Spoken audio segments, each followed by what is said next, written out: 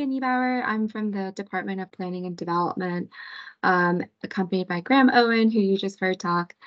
He's also with the Department of Planning and Development, and our team focuses on comprehensive plan amendments. But for this specific plan amendment, we are working in close coordination with the Department of Housing and Community Development. So I'd also like to welcome Megan Van Dam, who is the Affordable Housing Development Division Director, along with Grace Hyman, who is the Affordable and Workforce Housing Program Administrator. And so just like Graham said, this is being recorded, and then the PowerPoint and the meeting recording will be posted on the plan amendment webpage following this meeting. But just a little bit of background, we've been working on a comprehensive plan amendment that involves the workforce dwelling unit policy, specifically the for sale WDU program. And this is specifically related to the home ownership piece of the policy in the program. So just providing kind of like a high level overview of this plan amendment. And then we'll get into more details throughout the presentation. But there was a task force that was formed to kind of investigate concerns that were identified within the program, such as why units serving at the higher end of the income tiers were having difficulty selling, and why they were staying on the market for so long. And so as further research occurred, the task force did identify additional challenges, and then along with recommendations as well.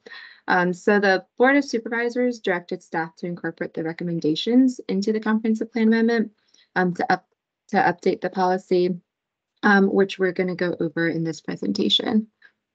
So that's kind of a high level overview. And then here's also an overview of the agenda, the items that we're going to be kind of discussing during the presentation today. So we're going to kind of start with an overview of what the workforce dwelling unit for sale program is, and how it's currently implemented. And then we're going to go into some of the housing and market analysis, which helped to identify some of the challenges, which then led to the task force recommendations. And then we'll go ahead and address some of the considerations as to how those task force recommendations would then be incorporated into the comprehensive plan amendment. And then we'll go over the timeline for when we anticipate going public hearing with these updates. And then just of note, the draft plan text is published online, and that's going to stay online until April 3rd for the public comment period. We'll provide a link to where the draft plan text can be found, but it's on the Workforce Dwelling Unit for Sale Program Comprehensive Plan webpage. And then I'll also put my email in the chat as well. So then you can email me with any questions or comments regarding the draft plan text. And again, it's going to stay online until April 3rd, and that's when we'll be receiving comments up until. So now we'll go ahead and kind of get into the meat of the presentation today. So I'm going to pass it along to Grace. Thank you, Leah. I'm going to talk a little bit first about an overview of the WDU program itself. This program was approved by the Fairfax County Board of Supervisors, and its policies are found in the comprehensive plan and related administrative guidelines. So the WDU program complements the Affordable Dwelling Unit program, the ADU program, that's required by the zoning ordinance. And the WDU program has both a rental component and it has a for sale component. And today we really are only talking about updates to the WDU for sale program, because the WDU rental program was updated fairly recently in 2021. So you can see the WDU policies apply to sort of these higher density planning areas, like areas surrounding transit, metro stations, suburban centers, and community business centers. And in these areas, developers can receive a bonus density of, 12 to 20% above what is planned. So, and that bonus could be used for additional residential units, or it could be also used for non-residential purposes. And there's an expectation that residential development going through rezoning in these areas will provide at least 12% of units as ADUs, affordable dwelling units, or WDUs, workforce dwelling units. And if a redevelopment has both an affordable dwelling unit requirement and an expectation for WDUs, the number of ADUs is going to be that's required is calculated first, and any remaining units of that 12% are going to be provided as WDUs. According to our current policy, for sale WDUs are expected to be provided at various income levels. And those range, you can see here on the left-hand side, between 60 and 120% of AMI. And for reference about what those AMIs mean in Fairfax County, for a family of 4, the average income is $152,100, and that represents 100% of the area median income for a family of 4. For a family of 1, that 100% of the area median income is 106,450, and those numbers are determined annually by HUD, the Department of Housing and Urban Development. So we will be seeing in about a month or so an adjustment to those area median incomes determined by HUD. Fairfax County does adjust those numbers. We start with that 100% income and we adjust it for family size and income tiers. So in most of the county, where 12% of the residential development is expected to be provided as affordable units, the number of WDUs that's going to be provided is evenly split between 80, 100, and 120% of AMI. So you can see in the column where it says countywide, where there's 12% total units, 4% are at 120, 4% are expected to be at 100, and 4% are expected to be at 80% of AMI. In Tyson's non-high-rise developments, they have the deepest affordability, and 20% of the units are expected. And you can see that there's 5% of the units are at 80, 100, and 120% of the area median income, 3% at 70%, and 2% at 60. And in high-rise development in Tyson's, we would expect to see 70, 80, and 100% of WDUs to be provided, 14% if they're on-site, and 16% if they're off-site. And I do want to let you know that the changes that when we were examining the WDU for sale program, we really did not look at the Tyson's high-rise condos, because that policy was recently also looked at. And Leah, if you can advance the slide, that would be helpful. Thank you so much. So you can see that once a development is approved through the zoning and construction begins, WDUs are offered for sale through the Department of Housing. The Department of Housing sets the sales prices of ADUs at each income tier, and the price is meant to be affordable to families at each of the income tiers. So WDUs are always priced below the comparable market rate units in order to be affordable. WDUs are sold to income eligible buyers through our first time home buyer program and our affordable homeownership division programs. And the homeownership team is going to look at the total gross income of the family to determine what AMI, what income tier the family is. We look at the wages from employment, from self-employment. We look at benefits, social security, disability, veterans benefits. We look at income that could be generated from assets. So for example, bank accounts, any investments that somebody has, savings accounts. If they have interest, that also counts as income, gross income that's counted towards their income tier, and any regular monies coming in, any contribution to the family, whether it be a gift or a child support or any other money coming into the family, counts as part of that determination of the family income. So the homeownership staff will look at the total income and decide which income tier the family belongs to. And that determines what ADU they can what WDU they can purchase, whether it's at 80, 100, or 120% of AMI. Yeah, can you advance? Yeah, sorry, thank you. So when somebody purchases a workforce dwelling unit through our program, because these units are offered at below market prices and we want to keep these affordable for a long period of time, there are covenants, 30-year covenants associated with the property. And these are agreements that the owner that purchased the property makes with the county to keep this unit affordable. And we are going to require that the family that purchases this property occupies this property as their primary residence. They have to certify to that occupancy on an annual basis. The family is also agreeing to not overfinance the property. So we want to make sure that they only finance to the outstanding principal balance of the property.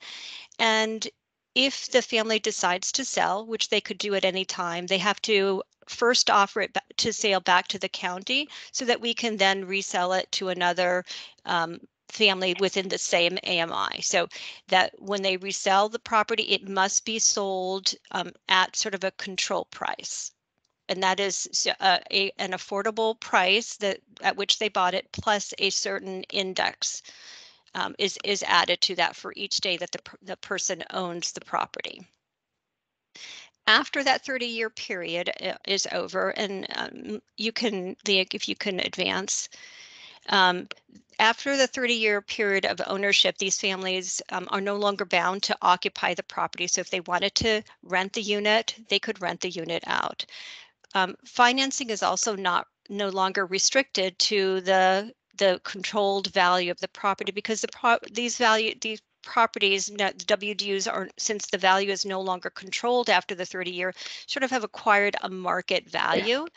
And the families can sell the unit, and when they sell it, there will be an equity share split of the value of the property, the market value of the property. And that equity share actually helps us continue to provide affordable housing to other families in the program. Can you advance? Yeah, thank you, Millie. So here you can see that when we looked at the number of WDUs that had been provided to date, we found that there were certain challenges in terms of units that had been provided. So we found that that units that were provided at different AMI levels sold at different rates. The WDUs that were sold at 70% of AMI families to 70% of AMI income tier sold very quickly. In fact, they sold out, within a little over 70 days. However, WDUs that were at higher income tiers took a significantly longer time period to sell, and especially the higher income tier, 120% of AMI, these units were taking, over a year to sell, and this meant that the developers were holding onto these units for a very significant long period of time, and this was affecting their finances. We found other challenges to the WDUs also. Leah, can you advance? Sorry. So in addition to the length of time that it was taking to sell the units, the sellers, the developers and builders that were creating these WDUs were required to provide sales incentives to get these units to sell, especially at the higher income tiers. So they tried a number of things to get the units sold, and sometimes they would reduce the sales price, or they would give seller credits, pay for closing costs or condo fees, or they would lower the AMI. And we found that as the AMI level went up, the incentives required to get these units sold increased significantly. So of the units that we had, of the 120% AMI units, almost all of them required some kind of seller incentive to get sold. So we found these things quite challenging for both our program staff to be able to get the units sold, and for the developers to continue to carry these properties. And we knew that we were going to have a very healthy pipeline of WDUs coming down the pike, and we were looking to ways that we could improve the program. And Megan is going to get into some of the actions that we as staff took and to better improve our program. Thank you, Grace. My name is Megan Van Dam. As Leah mentioned, I'm also work with Grace in the Housing Department. I'm the Affordable Housing Development Division Director, and I'll talk a little bit about, as Grace mentioned, what we did to address the concerns that were raised and the challenges that were raised that Grace mentioned. So, step one. The Board of Supervisors for the county convened a task force and asked staff to convene a task force to look at the issue that Grace mentioned about the challenges to the units that are set and committed at the higher AMI levels. The task force was a mixture of representatives from the development industry who are building the WDUs as part of a larger market rate development, as well as affordable housing providers and advocates and staff. And the task force was chaired by Planning Commissioner Candace Bennett, as well as our Deputy Director for Real Estate, Finance, and Development, Anna Shapiro. So the group looked at the challenges to the higher AMI units and also recognized that there were a few other challenges to the program related to the ability to have commitments for larger family size units within the program and the need for those family size units within the program, and also looking at where these units were being produced and throughout the county as two additional policy areas. And then the third bullet that the task force looked at was trying to um, trying to right size the pricing schedule for the units, because as we're all aware, the area median income has increased over time, as well as interest rates have increased, and other things like the other inputs into the pricing schedule, like the tax rate, have increased as well. So we wanted to make sure we had an adequate pricing schedule for that. That last piece is more administrative, so this presentation really focuses on the first three, the WDUs at higher AMIs and their ability to sell, as well as the proportionality and geographic equity. Next slide, please. So there were consultants hired to assist with the task force and look at where the housing market is right now. And primarily, we looked at home sales and how that compared to incomes, and what residents and buyers are able to afford. So this is a slide that summarizes median home sales within the county for the past 5 years. And we looked at the countywide average as well as different submarkets throughout the county.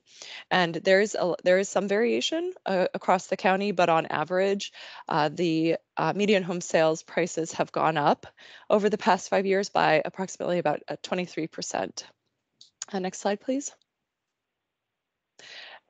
Relative to income, here's a chart that represents how income has changed over time. It's a bit of a longer look, but you can see that incomes have also gone up, that there is some variation in the county, but overall incomes have gone up.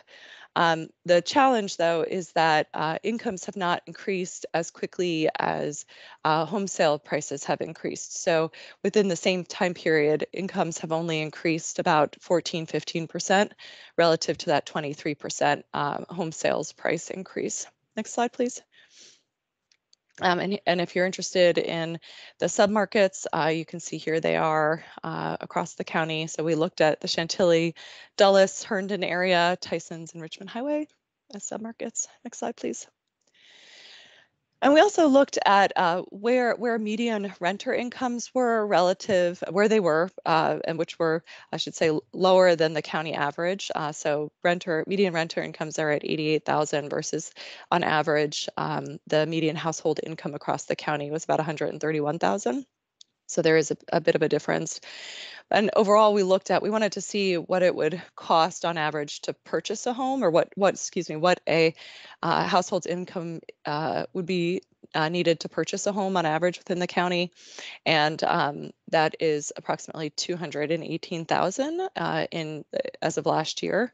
So there's quite a disparity between renter income, average household income, and what is needed to purchase a home. And that increase has grown dramatically since 2021. And I think we're well aware of housing challenges during COVID and demands, increase in demands over the last couple of years. Next slide, please. So the task force, I mentioned there are those three policy challenges that we looked at: the affordability levels, the geography, and the family size units. So as we have the next three slides go through each of them, what the challenges were, how the task force looked at it, and then also their recommendation. So for this first challenge about the affordability levels, Grace and I both mentioned that for the units that are set at and committed to at the higher area median income levels, that those stay on the market longer, and they often require seller incentives in order to sell the units. We also recognized that there was a significant demand for units at or below the 80% level, and how quickly those units sell within the program. So the task force looked mainly at how the prices and the affordability of units at each of the income tiers, how that compares to what's available in the private market. And this chart it represents looking at home sales, affordable home sales prices for each of the AMI tiers, and what share of homes within the private market are available at each of those price points. So when we looked at this is an example for a 2-bedroom home, but what we looked at and what we found really was that 1 out of almost every 2 homes within the last 3 years has sold at a price that would be affordable. And when we say affordability, we talk about a household spending no more than 30% of its income on household expenses, mortgage and taxes and things like that, utilities. And what we see is that 1 out of every 2 homes would be priced at a point that was at or below the 120% area median income level. So there is availability on the market, on the open market for at that price point. But on average, the availability of homes that have sold in the last 3 years, that has gone down. That goes down as you move down the income tiers. So there are fewer homes that are available for households that are making the area median income or below.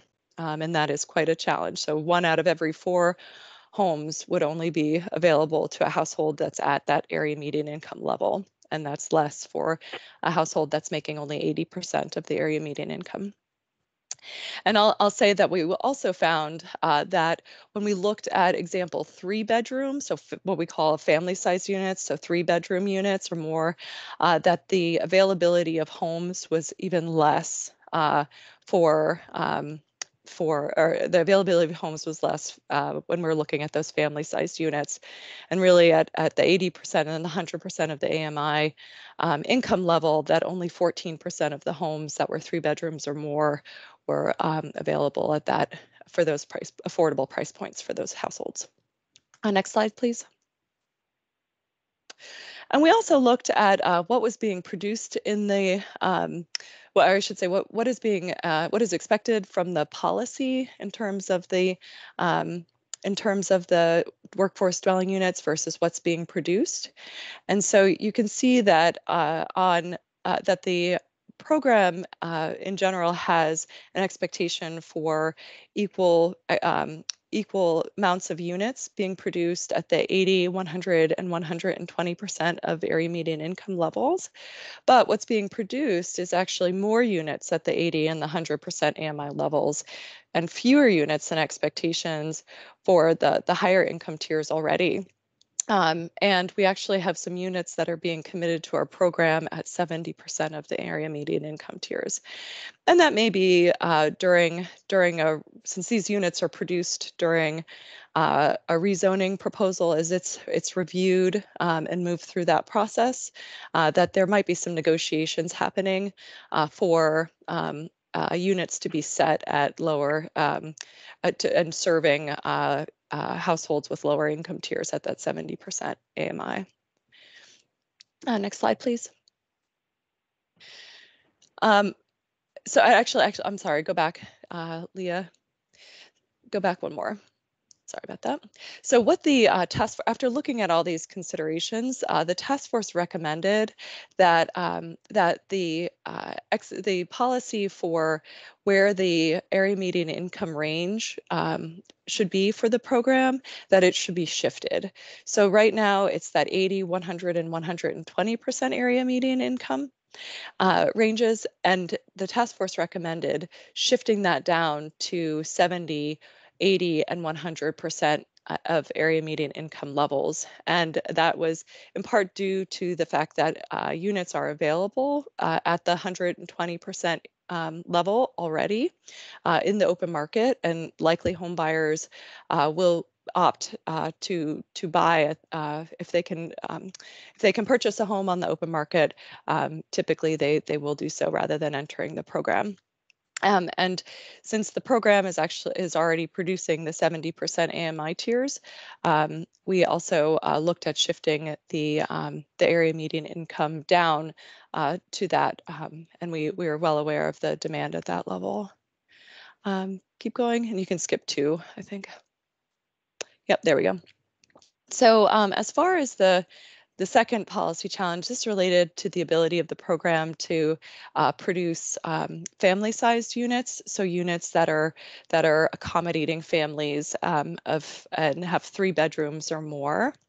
And so within the policy, right, or what's being produced right now is a lack of sufficient family-sized affordable units to meet the demand.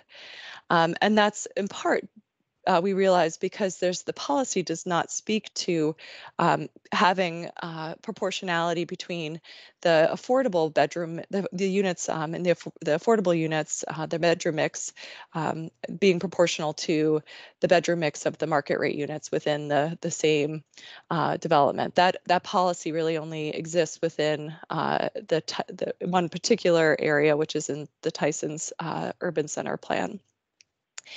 And without that proportionality, it's very difficult for the county to negotiate for the ability to produce the WDUs that are family-sized units. So what we may have is a development that has market rates at 1, 2, 3 bedroom units, but then we are not getting the proportional number of 1, 2, 3 bedroom units within their affordability commitments. So that creates a problem because we do have families that are in need of those larger units, and we don't have the units available that would accommodate them. We also realized that within the program, if we are having units that have 2, 3, or more bedrooms, if we are able to negotiate for those units, that they still may not accommodate families because the living areas and the bedroom sizes may be too small to functionally accommodate the household size. So as I mentioned, we looked at the demand for these larger units, and we did see that the majority overall of units that are produced within the county are larger units. So the majority of the units have 3, 4, 5 bedrooms. So there is a demand within the county, and we're well aware of that based on our applicant pools as well. So we're looking to, and what the task force recommended is looking to expand the guidance from that exists within the Tyson's plan currently to make that a countywide expectation so that we would have bedroom mix proportionality between the WDUs and the market rate units. And we looked at the financial impact of that, and there was an impact to the developments, but they still remained feasible. So we are moving forward with that recommendation, except for when we looked at developments that had larger 4 or 5 bedroom units. When we looked at having an expectation for units WDUs that would have 4 and 5 bedroom units, that did create challenges for the development overall. So because of that, the task force recommended kind of a caveat onto this recommendation that would allow for flexibility for family-sized units that are 3 or more bedrooms. So if a developer has a proposal with units that have 4 and 5 bedrooms, there wouldn't be a strict proportionality expected for the amount of workforce dwelling units. And then also adding on to that recommendation, we're also looking to have minimum bedroom sizes and minimum living room sizes added to the policy so that we could make sure that if we are getting these larger units with 3 bedrooms, or that those units can actually accommodate and functionally accommodate a family. And finally, we also realized that within certain developments that have a combination of different unit types, say, for example, they might have townhouses and stacked townhouses or triplexes and multifamily units, that there's a lot of transferring of unit types. So all of the affordable units in the townhouses might be transferred into stacked townhouses or condos or apartments, rental apartments. Thereby, we're losing our certain opportunities to have certain unit types within our program, and occasionally also losing a home ownership opportunity altogether if they're transferred into a rental development. So we're looking to craft language as well that could set some parameters and circumstances for when that transfer might happen. Next slide, please. And then the final task force recommendation that was made related to the geographic applicability of the policy. Grace mentioned that the geography for this policy is limited to development centers. So that would be Tyson's or the transit stations within the county, community business centers, or some of the more dense suburban areas. This map is the southern part of our county and shows in white, just south of the Beltway, moving down the Richmond Highway corridor area, Route 1, also Springfield and Franconia, Kingstown, and then also Lorton. And so the white areas you can see the limitations to where this policy applies to within the southern part of the county. But what we're seeing is that there is development that is proposed occasionally that is similar in density to the medium and high densities that are planned for the areas that are within these development centers.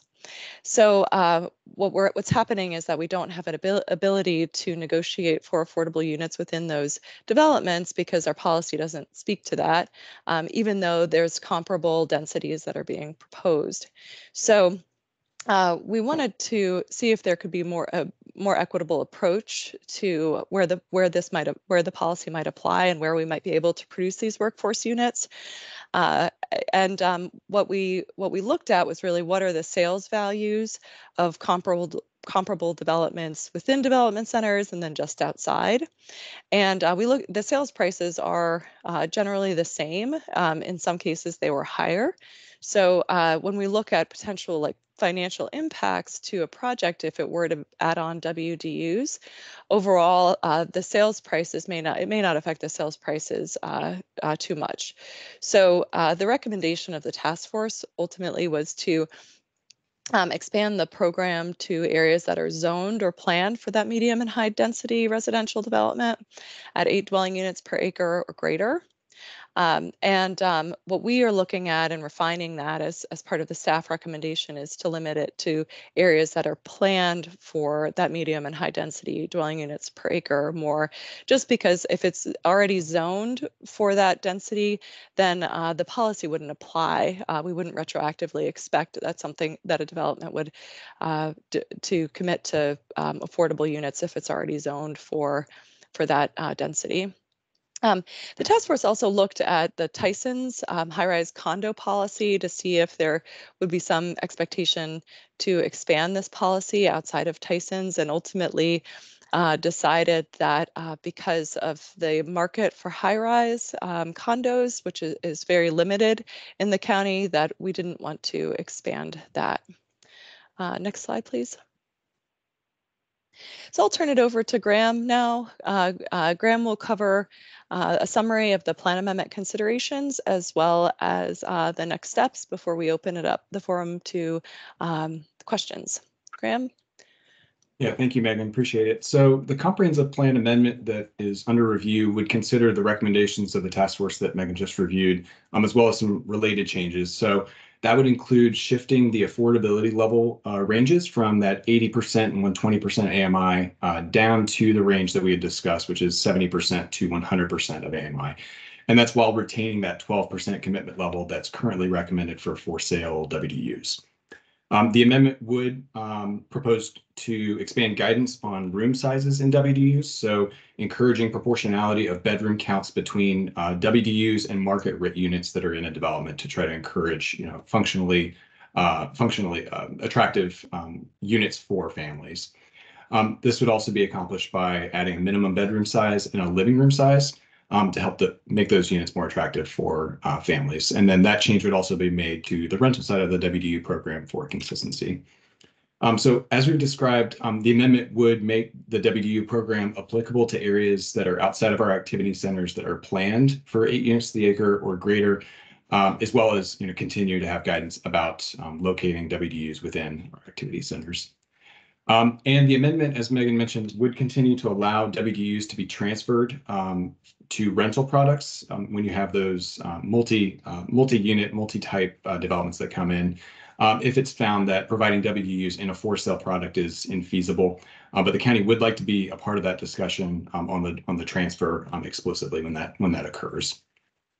Finally, certain areas of the county, including Tyson's, Merrifield, and then the Dulles Suburban Center, currently allow monetary contributions to the Housing Trust Fund in lieu of providing WDUs, although this is a very infrequent practice. So the amendment would do one change there, update the contribution amount that's recommended in the Merrifield plan to 3%, which would be consistent with the Tyson's recommendation.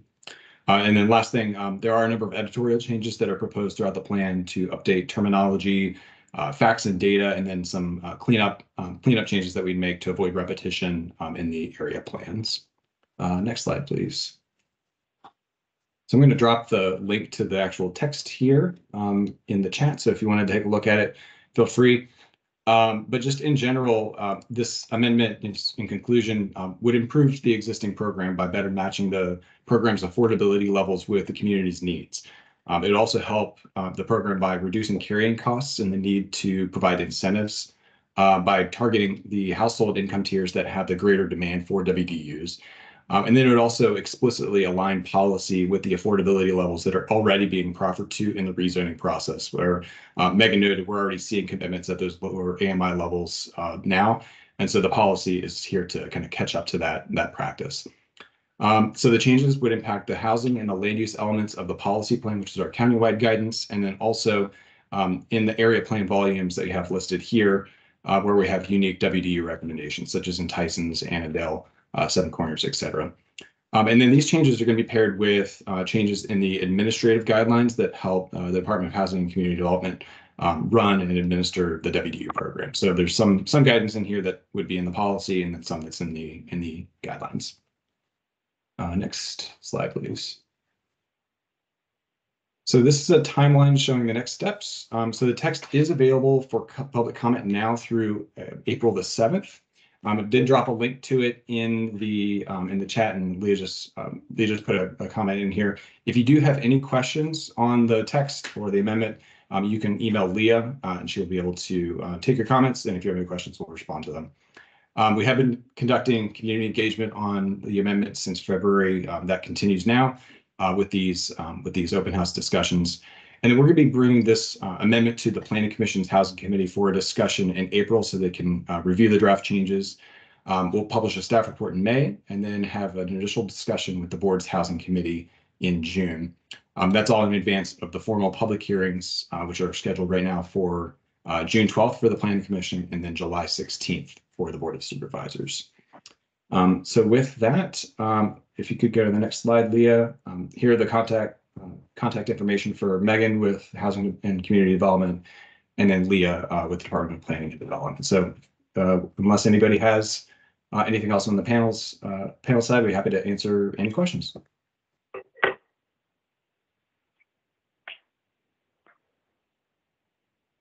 And if you do have any questions, feel free to raise your hand in the and we'll be able to call on you.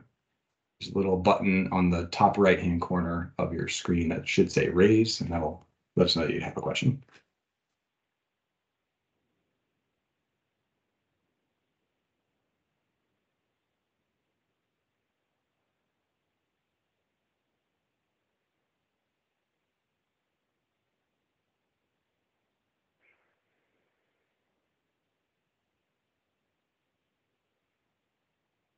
I think everybody's hungry. Well, if there aren't any questions, thank you all. Really appreciate your time. And once again, we will provide a link to the video on the WDU for sale amendment website. So if you want to review it and have any questions that come to mind afterwards, we'll also post the presentation. But feel free to email us. Really appreciate your time. Thank you. Bye. Thank you all.